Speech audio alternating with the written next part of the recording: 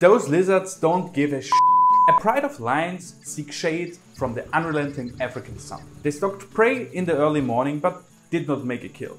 Now those cats are hungry and try to enjoy their not after lunch nap. Only problem? The flies. Even the king of the jungle gets annoyed by these pesky little insects. Not only are they annoying as hell, they can also carry diseases, but luckily the tree does not only serve as a giant parasol. It is home to some tiny lizards. They are also hungry, but thanks to the pride of lions, lunch has arrived, delivered right to their doorstep.